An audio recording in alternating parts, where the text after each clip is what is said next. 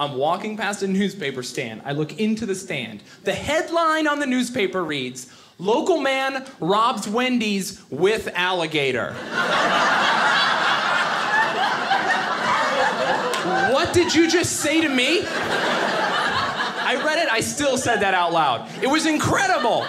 Oh, and also, oh yeah, that's all you want to say? You don't want to add any more to that? Like, I don't know, maybe tell us if the alligator was an accomplice or a weapon? How about that? For real.